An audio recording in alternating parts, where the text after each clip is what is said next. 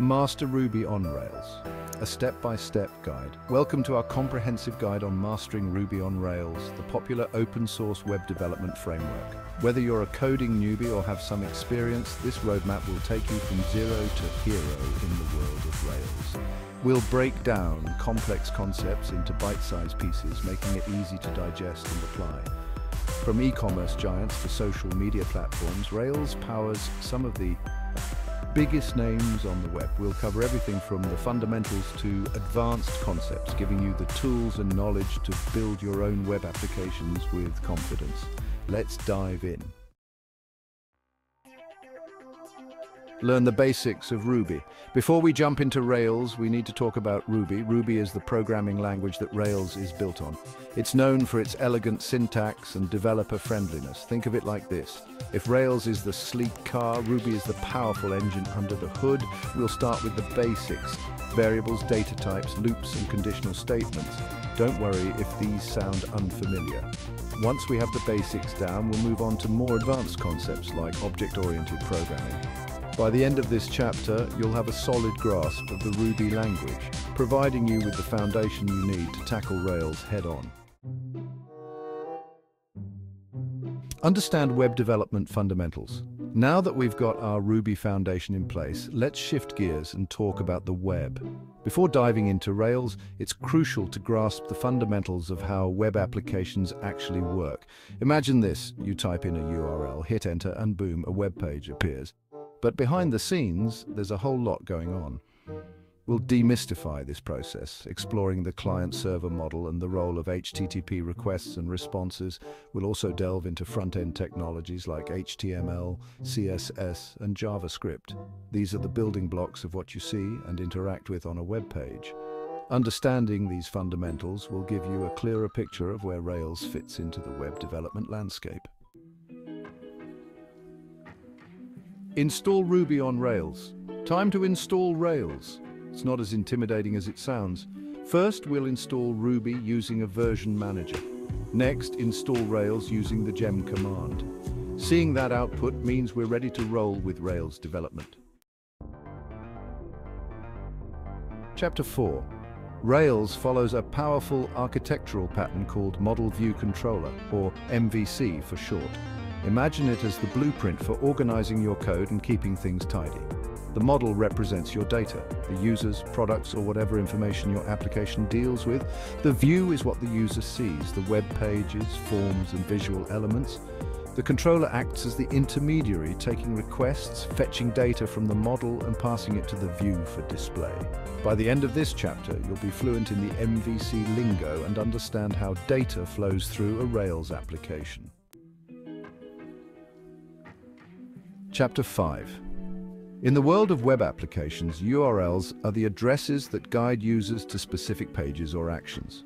Rails has a super slick way of handling this called routing. Think of routing as the traffic cop of your application, directing incoming requests to the right controllers and actions.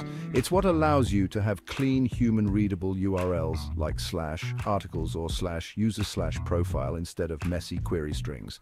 We'll dive into the file, which is where the magic happens. By the end of this chapter, you'll be a routing pro, able to guide users seamlessly through your application with well-structured URLs. Chapter 6.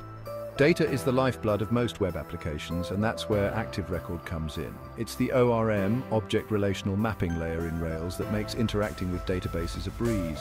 Instead of writing raw SQL queries, you get to use elegant Ruby code to perform CRUD, create, read, update, delete operations on your data. We'll explore how to define models, map them to database tables, and perform various database operations using Active Record's intuitive methods. You'll be amazed at how much simpler it makes working with data. By the end of this chapter, you'll be wielding the power of Active Record like a pro, effortlessly managing your application's data with Ruby-like ease. Chapter 7. It's time to make our applications visually appealing and interactive. In this chapter, we'll dive into Rails views and the asset pipeline, the tools that bring the front end to life. Think of views as the templates for your web pages. They're written in embedded Ruby, which lets you seamlessly combine HTML with dynamic content generated by your Rails application. The asset pipeline is like a well-organized workshop for managing your front-end assets. CSS files for styling, JavaScript files for interactivity, and images for visuals. We'll explore how to create layouts, partials, and use helpers to keep your views clean and maintainable. By the end of this chapter, you'll be building dynamic and stylish web pages with ease. Chapter 8. Forms are the gateways for users to interact with your web application, and Rails makes handling them incredibly smooth. We'll explore how to create forms, handle user input, and validate data to ensure its integrity. Think of validations as the gatekeepers of your application, ensuring that only valid and properly formatted data gets through. Rails provides a powerful form helper that streamlines the process of creating forms and handling user input. We'll learn how to use these helpers to generate form elements, handle submissions, and display validation errors gracefully. By the end of this chapter, you'll be a master of forms, effortlessly capturing and validating user data with Rails' elegant tools. Chapter 9. Security is paramount in web applications, and this chapter is all about locking down your Rails projects with authentication and authorization. Authentication is like the bouncer at the door, verifying the identity of users trying to access your application. We'll implement user login, registration, and password reset functionalities using industry-standard techniques. Authorization, on the other hand, is like the access control system, determining what each authenticated user is allowed to do within your application. By the end of this chapter, you'll have the knowledge and tools to build secure Rails applications that protect user data and prevent unauthorized access. Chapter 10. Testing in Rails. Testing is like having a safety net for your code, catching errors and ensuring that your application behaves as expected. In this chapter, we'll explore the world of testing in Rails, covering different testing approaches and best practices. We'll dive into unit tests, which focus on testing individual components of your code in isolation. Then we'll move on to integration tests, which verify that different parts of your application work together seamlessly.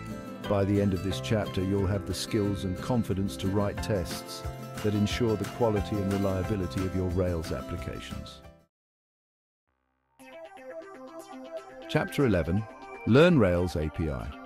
Rails is great for creating APIs, or application programming interfaces. We'll explore building APIs with Rails, enabling communication with other applications or front-end frameworks. Your application makes a request and the API fetches the data and serves it back. Learn to design RESTful APIs, handle HTTP verbs, format data, and implement authentication. By the end, you'll build APIs for single-page apps, mobile apps, or other services. Chapter 12. Deploying Rails applications. You've built an amazing Rails application, and now it's time to share it with the world. This chapter is all about deploying your Rails applications, taking them from your local development environment to a live server where users can access them. We'll explore different deployment options, including popular cloud platforms like Heroku, AWS, and DigitalOcean. You'll learn how to configure servers, set up databases, and deploy your code using tools like Git and SSH. We'll also cover important considerations like SSL certificates for security and setting up a custom domain name. By the end of this chapter, you'll have the skills and knowledge to deploy your Rails applications with confidence, making them accessible to users worldwide. Outro Master Ruby on Rails, you got this. And that's a wrap. We've covered a ton of ground, from the fundamentals of Ruby to deploying your Rails applications for the world to see. Remember, mastering any new skill takes time and practice. Don't be afraid to experiment, break things, and learn from your mistakes. Whether you're building the next big startup or just exploring the world of web development, Rails provides a powerful and enjoyable framework to bring your ideas to life. Thanks for watching, and happy coding.